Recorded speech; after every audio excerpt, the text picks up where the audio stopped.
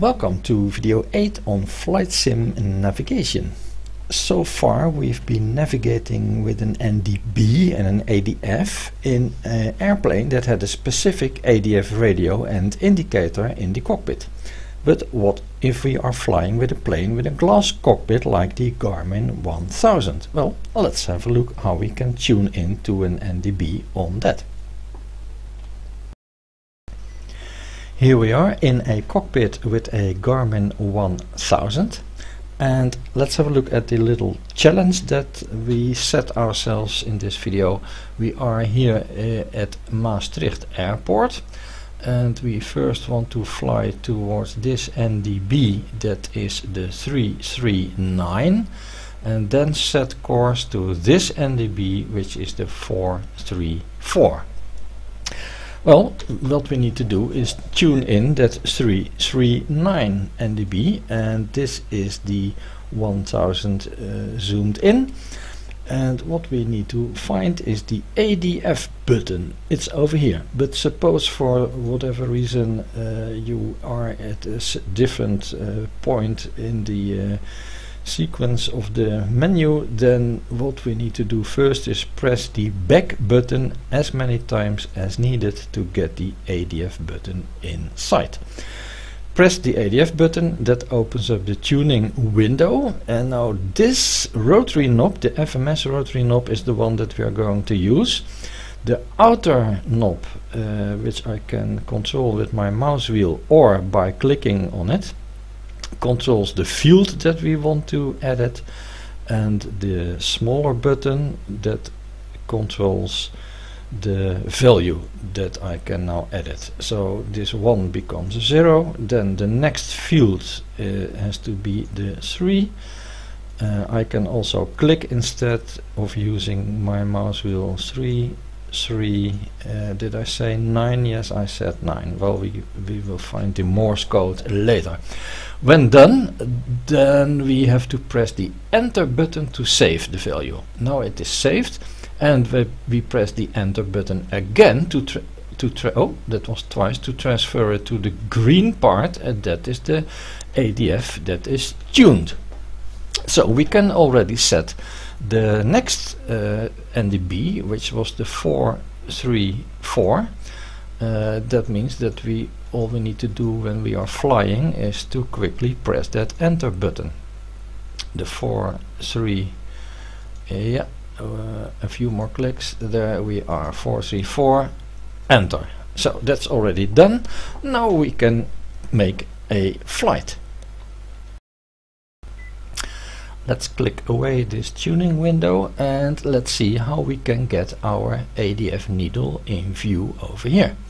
For that we need to press the primary flight display button, and there is a bearing 1 and a bearing 2 button, and we press one of them and then press again and then press again until it says ADF. Yeah, this blue arrow now is the ADF.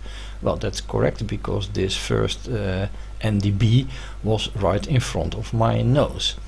If I would like bearing 2 in view also, we can also put that on ADF. Then I have a bit thicker needle that is a bit easier to see. Well, let's also get this heading bug over there by pressing the heading button once. Then I can use the autopilot for my departure. Let's have a look. A very quick and dirty checklist is my trim wheel on takeoff. Well, it is right now. Is my flap off? No, my flaps are on. They are off now, and I think we are all set to go flying a little bit, and well, let's have a look. Okay, let's add some throttle and see if we can get in the air.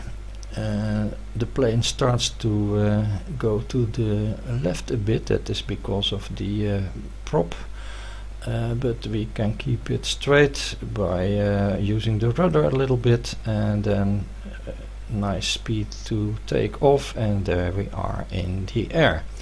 Now we watch the vertical speed needle of the G1000, and I think it's a nice moment to press autopilot now, and then it should take us up to 1500, which I programmed here, and we already took care that that heading bug was in the right spot. So let me press this heading button, and now we are on course to that first NDB. That blue needle is right in front of our nose, and well, it was not on a long distance, so soon it will start to deviate.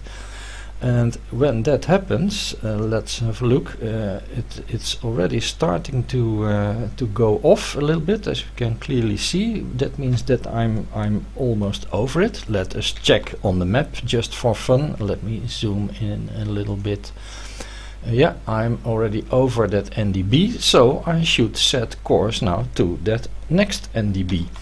That next NDB, where is my DME button, because I have to arm it, so or ADF button I mean, so I'm now going to arm that with the enter button. Now my needle is over there I mean, and that means I now have to make a roll. So I'm going to change my heading, the heading bug on that NDB more or less, and that should bring me straight towards that second NDB. Well, that's all quite fun and quite easy. Let's have a look if this really is happening on the map. We can have a look on the map, and there we can clearly see that I am now, yeah, here I am, and I am on a course straight to that NDB over there. I think we did a pretty good job. Everything looks good over here. We have reached our height, the altitude I mean. We are on course to this blue, or what is the name of that color, NDB. Everything okay.